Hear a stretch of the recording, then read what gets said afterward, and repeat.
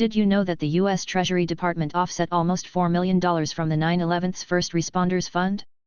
According to various news reports, it has been discovered that the US Treasury Department has been withholding millions of dollars from first responders treated by the FDNY World Trade Center Health Program through the Treasury Offset Program.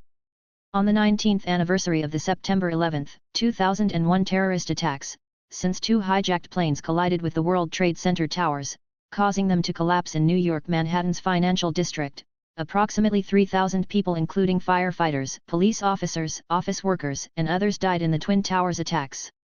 Another 40 people died when a third plane, United 93, crashed in a Pennsylvania field after passengers struggled with hijackers to regain control of the aircraft.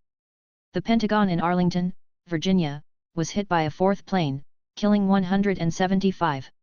Al-Qaeda was behind the attacks, with leader Osama bin Laden orchestrating them. The events of September 11, 2001 remain the deadliest terror attacks in human history. However, on the anniversary of this somber event, several news reports accuse the U.S. Treasury Department of offsetting almost $4 million away from a fund supporting the 9/11's first responders.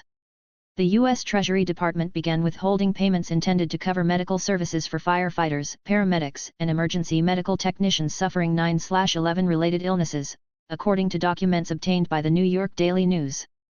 These first responders who inhaled smoke and dust at Ground Zero in the aftermath of the 9/11's terrorist attack have suffered severe illnesses including cancers and systemic autoimmune diseases, including rheumatoid arthritis and lupus, in the almost 20 years since.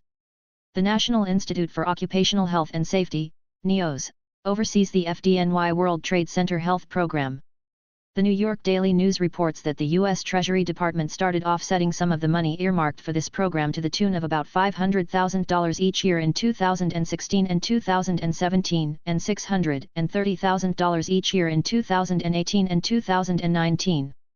And the U.S. Treasury Department has nearly tripled these extractions in 2020, withholding almost $1.5 million through late August, according to Dr. David Prezant, the program director.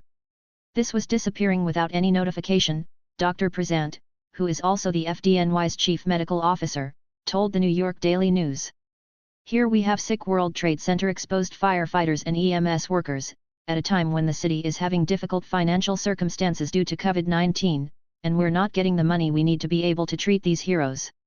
Adding insult to injury was that they weren't given a heads up about any cuts, he said. And for years, they wouldn't even tell us. We never ever received a letter telling us this, he said.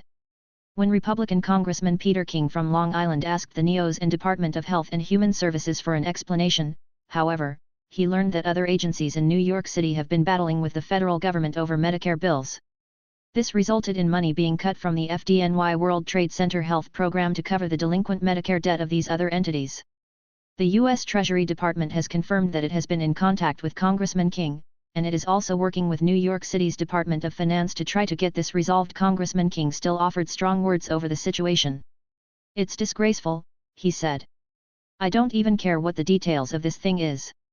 That fund has to be fully compensated, fully reimbursed. I mean, this is absurd.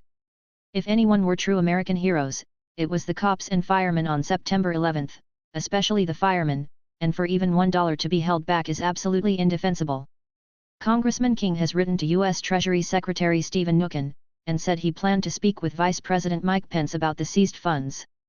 Senator Chuck Schumer also demanded that payments need to be restored to the First Responders Health Program as soon as possible.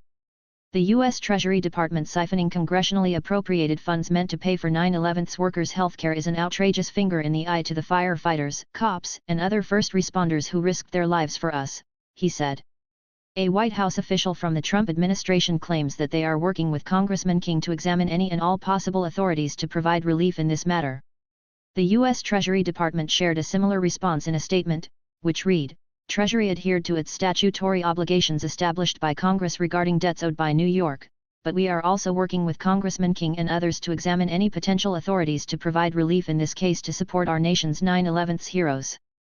A good portion of this blog article is attributable to the New York Daily News article on September 10, 2020, which can be found at https://www.nydailynews.com/news/politics/New York FDNY 9/11 Health Program Treasury 202000910S7 YAM 67J6 VHMHBDZG6 Ordonfm Story.html The US Treasury Department's powerful Treasury Offset Program collection weapons which have been routinely used to offset or seize federal benefits, Social Security income, Social Security disability income, military pension, federal salary, and/or federal tax refund payment, and administrative garnishment for wages or salaries against individuals for federal non-tax debt are also utilized for state funds such as the 9/11's healthcare funds specifically earmarked for our country's heroes.